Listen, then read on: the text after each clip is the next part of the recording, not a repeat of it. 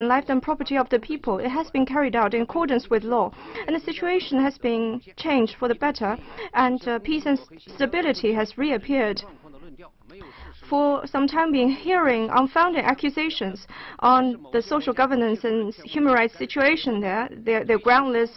It is a common practice of countries to make use of human rights issues to interfere in others' internal affairs, to advance double standards. We hope we can make use of the platform of the Council to seek equal dialogue and exchange in the fields of human rights, to let the world listen to China's voices, to understand the truth about Xinjiang, and to promote the sound development of human rights programs. We also urge countries to remove their tainted glasses, to refrain from Cold War mentality and ideological biases, to cease to use human rights problem to interfere in China's internal affairs, and we should continue to fight terrorism, extremism, and safeguard world peace and stability.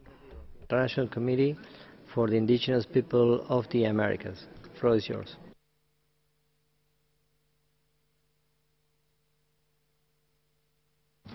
Since time immemorial, Okinawa was an independent nation known as Ryukyu.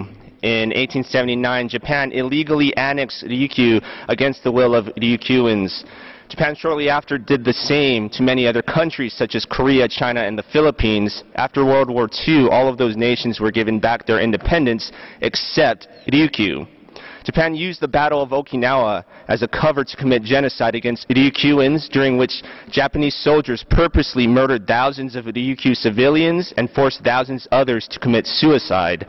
Overall, at least 140,000 Ryukyuans were killed during a time span of just a few months, amounting to between 1/4 to 1/3 of the population.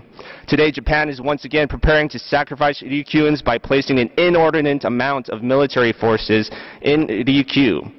In the event of another attack from one of Japan's enemies, Ryukyu will again be annihilated. Ryukyuans have long been peacefully protesting and trying to reverse this inordinate amount of military buildup. We urge the Human Rights Council to support Ryukyu in this matter. Hence, it will be sending a message to the world that peaceful actions are the Council's priority, and violence is not the only action that gets the Council's attention. The very foundation of the UN must not be rendered obsolete.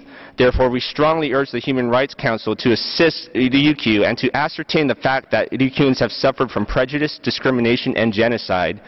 Your time and consideration are much appreciated. Thank you. Thank you. Now I'll give you the floor to the representative of International Fellowship of Reconciliation. The floor is yours. Thank you, Mr. Vice President.